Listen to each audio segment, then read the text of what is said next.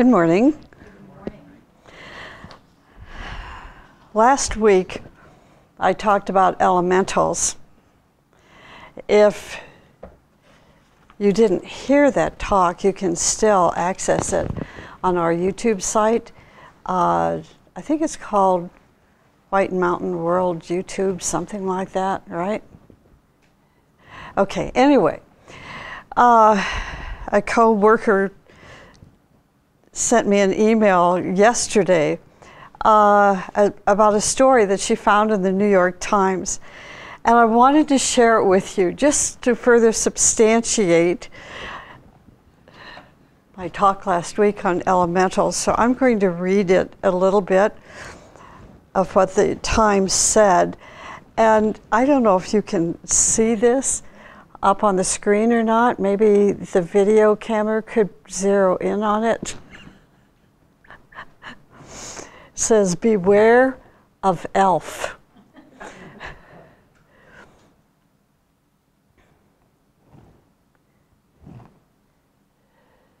Are you getting it? Okay. This is the story. When this person, I cannot possibly pronounce his name. It's like Siglufjordur. It's his name. Let's say this young man. When this young man, no, actually it's not a man, it's a place. Okay. When this town, a small mountain town in northern Iceland, was hit by a series of storms last summer, construction workers clearing a roadway soon found themselves dodging mudslides and contending with a flooded river. A crew member was injured. Then a bulldozer broke down. A TV reporter who arrived to survey the damage sank into a mud pit and had to be rescued. Clearing the debris stretched into a 10-day ordeal and became a spectacle. The culprit, locals knew, had been heavy rainfall or elves. It turns out that construction workers had unwittingly dumped dirt on a rock that is special enough to have its own name in Icelandic folklore. Alfkonustein. That's the name of the rock. The rock even has a backstory that involves a human, a fairy, and an enchanted elf cloth. Icelandic elves, also called hidden people, or Alfar, are not tiny, pointy-eared creatures. Alda, who has another strange long name, a journalist, and the author of The Little Book of the Hidden People, said in an email, they are thought to be regal and human-like, and a good way to think of them, this author wrote, is as the Icelanders' version of karma. Elves have been blamed for wreaking havoc on construction projects across Iceland for decades. I think I'll stop there, but isn't that fun? Yeah, I was thrilled. The timing couldn't have been better. Okay, so moving on. This morning, I'm talking about a light bearer and the wisdom teachings. To be a light bearer is to make a commitment to bring light into the darkness through your talents, your service, your love, the will to good, and dedication to serve even the greater good. Now, if you are a light bearer, then you are going to bring one who brings the teaching into the world. The teaching is a formulation of light. It's an important point to remember that the teaching is the formulation of light. So, a light bearer is a disciple of the light, a disciple of the spiritual hierarchy of this planet. So there's your definition right there of, who is a light bearer and what their job is and who they work for. So if you remove religion and ideology and philosophy out of the equation and just simplify it, to say a light bearer is a disciple of the light, then it removes negativity, it removes opinions, it removes the history of organizations and churches and so forth, from that person or from that group or from that nation. It just helps us to understand what a light bearer is or who a light bearer is. And that light bearer can be a person who works behind the scenes and in fact usually is. Every once in a while we're going to find light bearers that become publicly known because of their work, not because of their money or their station in life, or if they're blue collar or white collar worker, all the above. It's by their service. So we can think of, over history, light bearers that were not related to religion at all.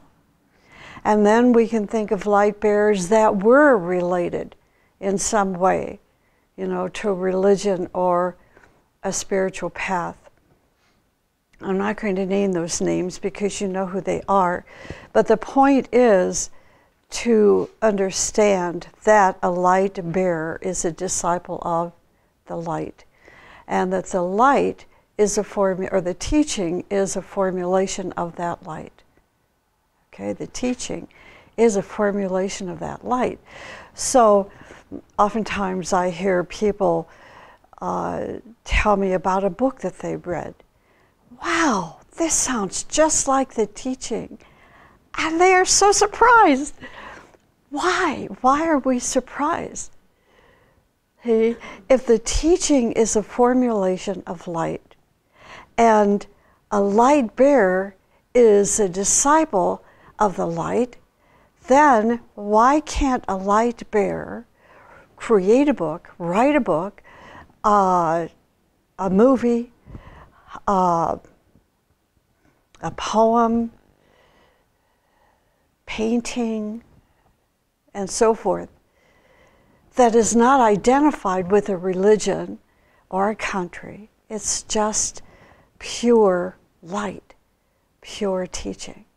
So that's the point I wanted to start off with this morning, is to remove all of the opinions and organizations and so forth that people try to define a light bearer as.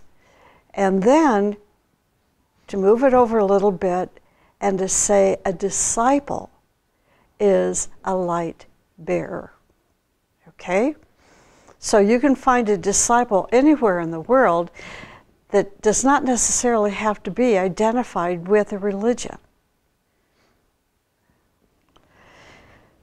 The esoteric teaching on discipleship today is concentrated on the specialized teaching of Agni Yoga, the Tibetan Djwhal Khul, and Helena Blavatsky, and others. But this is the core of the teaching as we are studying it today, particularly for us Agni Yoga, for many people, they're studying the books of Alice Bailey, and even before that, and they continue on today, they're studying Theosophy, but specifically the teachings of Helena Blavatsky. And then we have the disciples, you know, of Agni Yoga. See, the disciples, remember what a disciple is? A bearer of light, right? That are promulgating, continuing the tradition of these teachings, the wisdom of these teachings in today's society. And we will see, for example, we know Torquem Saradarian was a light bearer who represented the spiritual hierarchy of this planet, who represented the teaching and brought them forward into modern life, even modern language. A disciple, we could say, is one who is becoming self-realized. A light bearer is one who is becoming self-realized. They have heard the inner call of the capital S self. And in responding to that call, they begin to strive. How? They begin to strive beyond the ordinary life. Beyond the ordinary life. The self, capital S self, is the divinity within each of us.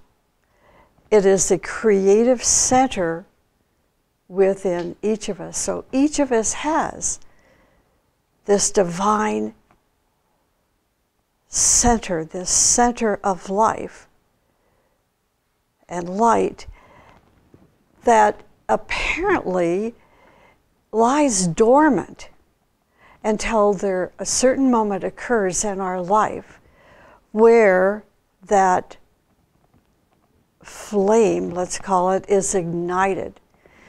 When that flame is ignited, it is understood as a call. And that call comes specifically to you. And if you respond to that call, then you move beyond the ordinary life.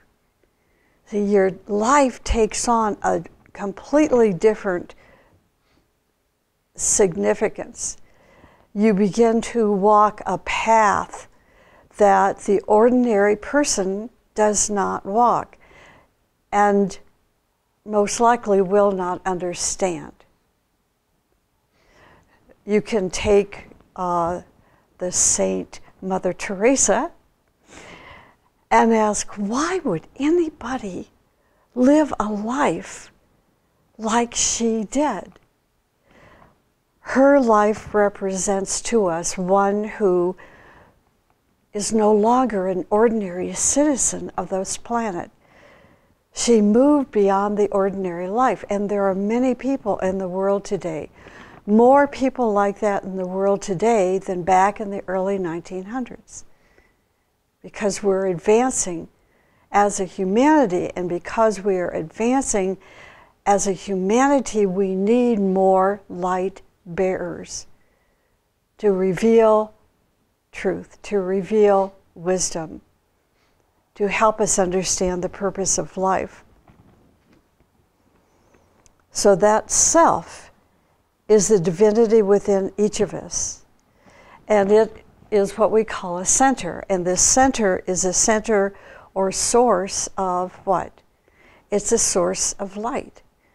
It's a source of love. It's a source of power. So a person who is in contact with this inner center brings their creativity to the world. Through a vision, they bring this creativity to the world through a vision which inflames others with what? New direction. Now, here's another term. Chela, C-H-E-L-A. Chela is an esoteric term for a light bearer. A Chela learns how not to lose themselves in different situations, different emotions, reactions, and difficulties, even successes and failures. This Chela, this light bearer, learns how not to lose their life purpose, how to lose, not to lose their solemnity, how not to lose where they are on that path that will help give direction to others. They've learned how to stand steady at the helm. They eventually, over time, learn that all of these situations, from the most difficult to the most positive, is the process of, and it is a process of illumination, a process of enlightenment, in which they eventually find their true self. So this true self, capital S self, this goes into a whole new realm of teaching to understand what this capital self is. But we can have an idea in this way that when we contact our inner divinity, this capital S self, we then become the future. See, that future is an archetype of our soul. That soul is part of the self. When we respond to the call,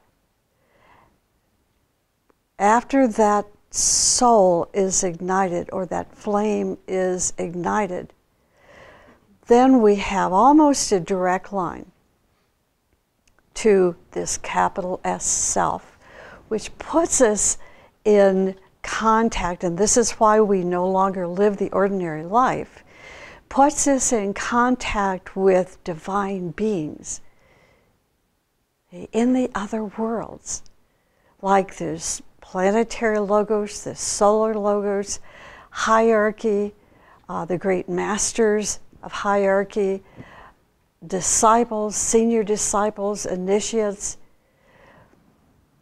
It places your consciousness in that realm where you can be inspired, but you undergo training. We undergo training for many lifetimes until we reach that point where now all that we've been trained to do, which represents the degree of our enlightenment, how much of a light bearer we are.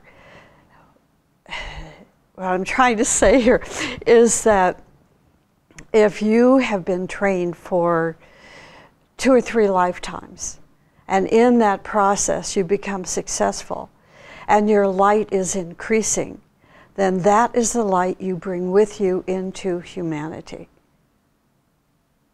Or the formulation of the teaching that you bring in through your creativity and your life purpose. Is that clear? Oh, good, okay. So it is in finding our true self that the Chela finds the self in others. See, the Chela is no longer distracted by our stupidity, our stupid little selves, our ego, our vanity, our sense of self-importance, how much money we have, how poor we are, and so forth. It's the Chela that recognizes the self in others and then challenges that person to recognize who they are, where that center is, that divine self that is there but likely buried. A Chela then is one who is in the process of becoming one with their innermost core or self. At a certain stage, they become recognized by their humanitarian nature and creative endeavors. It's like I was watching Bill Maher the other night, and they always have a special person, you know, at the beginning of the program that typically is remarkable. A couple of them have not been. They've been disgusting. But this particular person is an actor. His name is Sean Penn. And I'm sure you all know of Sean Penn. And Bill Maher said, you know, there's something odd about you. And Sean Penn said, what is that? And he said, you go toward problems. You go toward all these countries that are suffering and that are in war and whose citizens are in dire straits and need help. Where everybody else runs away from them, you run toward them. See, that's an example of a light bearer. He brings light into the darkness.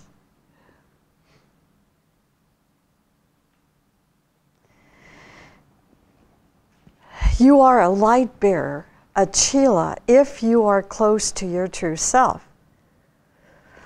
If you have, let's say, 5% of light, 5% of that self is now manifesting through you and all that you do. That is the level of your discipleship. No matter who you tell people you are, no matter what position you hold in the world, what degrees you have acquired, or what possessions you have accumulated, you are still only 5% real. So you may be building skyscrapers that boast your name across that skyscraper. And you may build golf courses all over the world.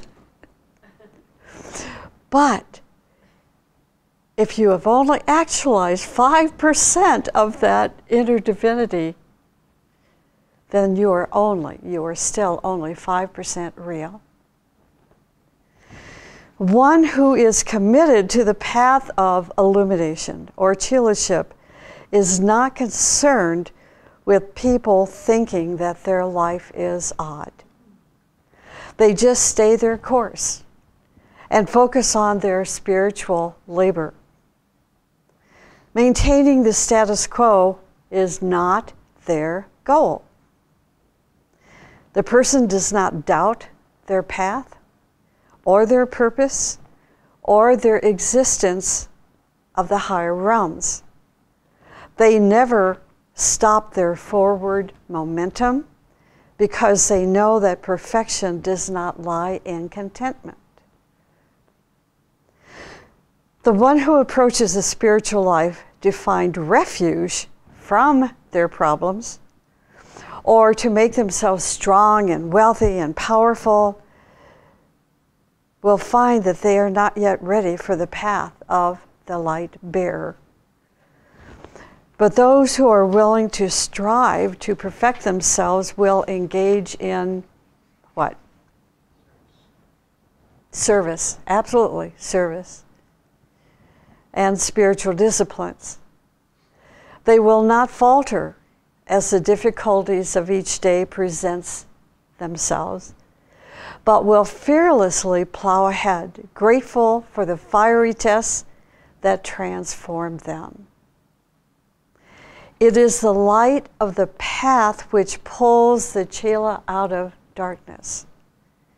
As their light expands, they become a magnetic, attracting force. So what that is telling us is, yeah, it's possible to walk through the shadow of the valley of death, darkness.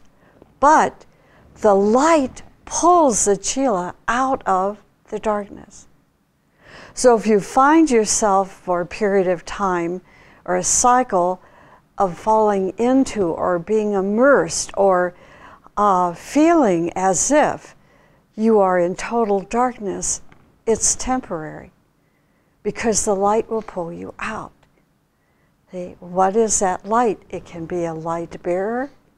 It can be a situation that challenges you, that brings that light back out.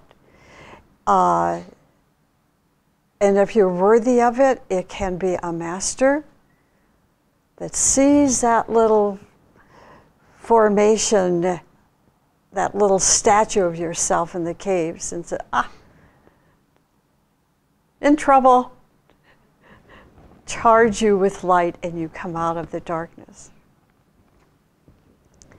Chelaszship is about striving upward in a spiral fashion. However, if you are living a life in parallel movement, a movement that is singularly parallel, it will keep you moving back and forth on the same level. When this happens, such a person is ordinary. They have not yet responded to their inner call of that divine nature, and they just live an ordinary life. They're living, but it's ordinary. But those who hear the call and respond, the parallel movement changes into a spiral course. Striving in beauty on the path of light will take you to the goal. Striving in beauty on the path of light will take you to the goal. If you want to understand more about beauty, read some of the books by Nicholas Roerch. The movement, however, should not be rushed or artificially induced, or it will push you to the top without a real foundation. I'm going to reread this because it's so important.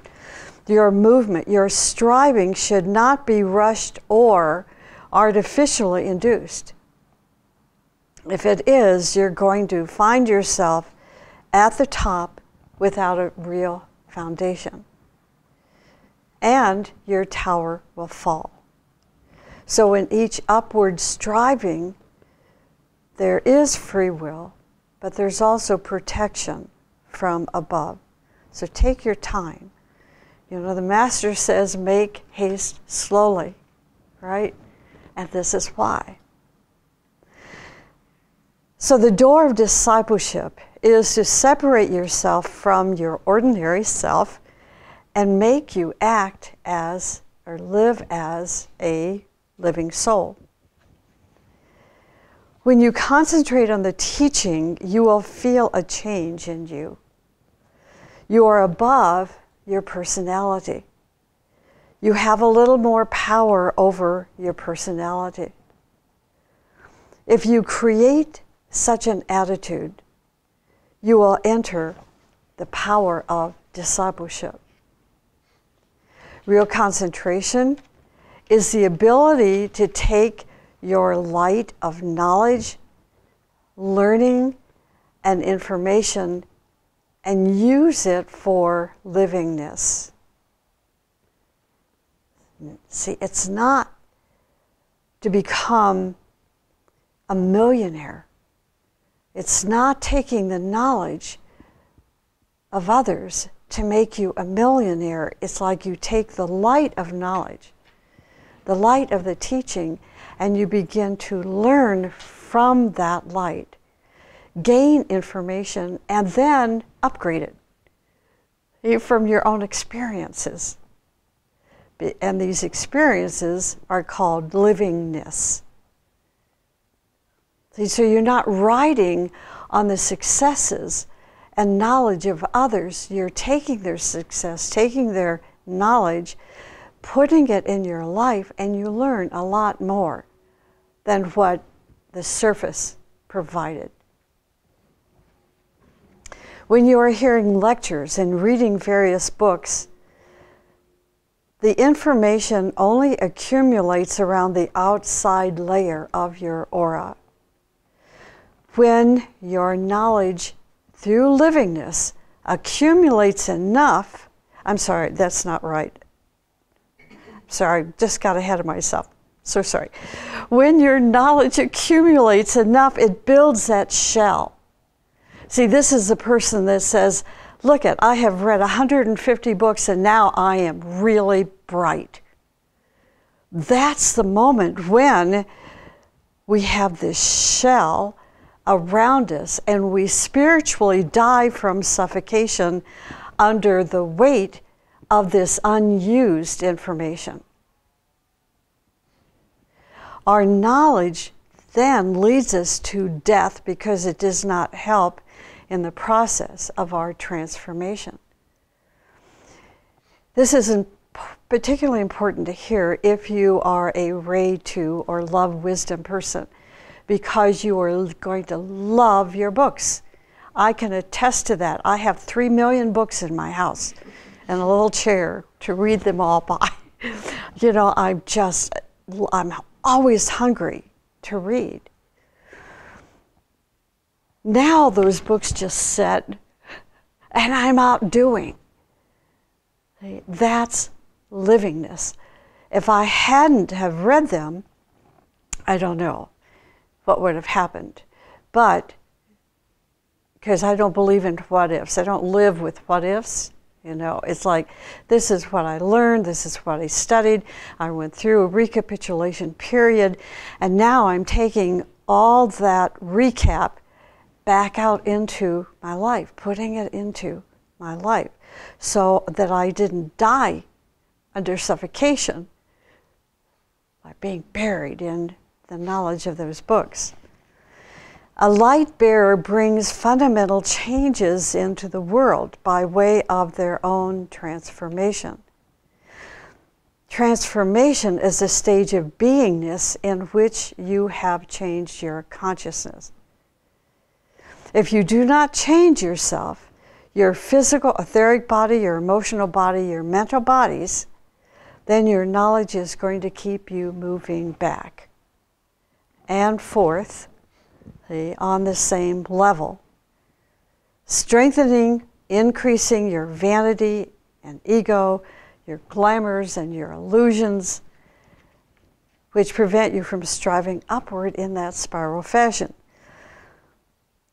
We must bring our knowledge into action.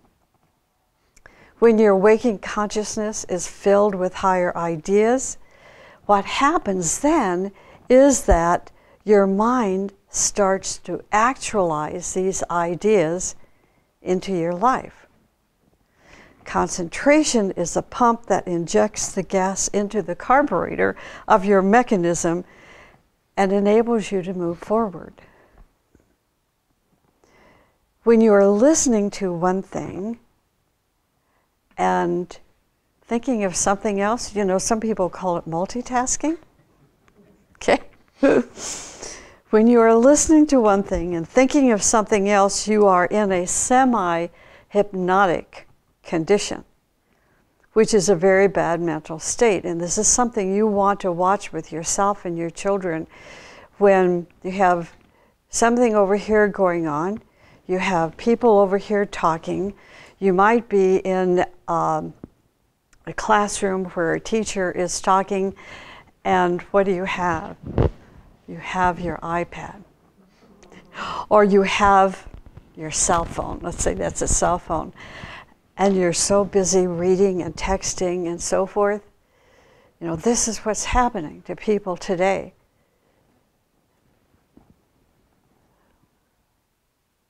You have no pump. Nothing is pumping psychic energy into you, and what's happening, you're moving into what the teachings call a semi-hypnotic condition, which is a very bad mental state. It's a bad mental state. A light bearer strives not to allow this to happen. The average person collects knowledge, puts it into his pocket, and sleeps. The light bearer, on the other hand, acts. Their action is to contact light, to assimilate the light, and to produce action. So, for example, let's say you have read many pages from the teaching on the subject of joy. By concentrating on joy and striving to bring joy, you're bringing it into your physical, emotional, and mental bodies. You're going to focus your mind, your every action, feeling, and thought upon the idea of joy. Striving for it through these faculties will help you manifest joy. I've mentioned this recently, that we used to have classes that studied this text about joy and healing. And one of the exercises was to remember when you were young some of those joyful moments. And some people could not do that. And we learned the reason is because oftentimes joy becomes encapsulated. And our job is to unencapsulate it, release it. And so it was almost shocking to go through, at least it was for myself. I remembered a moment when I was at the university, and it was a special moment of accomplishment. And I ran for 3 miles to get back to the sorority house to tell my sorority sisters, look what I did. And when I walked into the house, there was turmoil because someone had failed a class which was throwing them out of the college, the university. And I went from, I want to share this wonderful experience, to, oh my God, I can't say a word. Nobody cares, you know. That was an encapsulated moment. So a light bearer came along, gave us a book called The Joy of Healing. Yeah, oh, that's what happened. So you go back and relive those encapsulated moments, release them, and pull that joy into all 3 of our bodies, and it heals us. So let me close. Chelaship is an opportunity. In every life, an opportunity is given to you to be a light bearer. It is like a boat that periodically comes to your shore at the most unexpected time. You open the curtain and look outside to the shore, and you see the boat of Chelaship.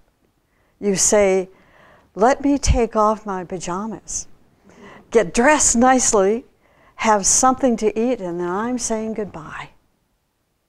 And so on. But when you go to the seashore, you see that the boat has already departed. See, you were so busy. In fact, you were so busy. Well, should I not? What does this mean? I may have to move. I'm going to have to change my whole life. That's changing your PJs into, you know. And so you've been so busy, you know, going back and forth, that by the time you got to the seashore, the boat was gone. Your opportunity was gone. So we are going to board the boat of Chelaship at the right time, with the right preparation, so that in our rush we do not leave our hat behind. Sometimes this change gets lost for 50 years or 50 lifetimes. This chance gets lost for 50 years or 50 lives, and then it comes again. What form does the boat take? Sometimes it is a man or a woman, a group, an opportunity to make you strive to a higher level of consciousness. These kinds of opportunities are the boat. If you catch these opportunities and adore them and really dedicate your life, you're going to catch the boat. Isn't that great? So now you know what a light bearer is, what a chela is, and what a disciple is. I've enjoyed sharing this morning. You can imagine putting a talk together like this, you know, and it was short. You know, it's like, I'm going to run out of time. I mean, no, I didn't mean that. I'm going to have so much time left.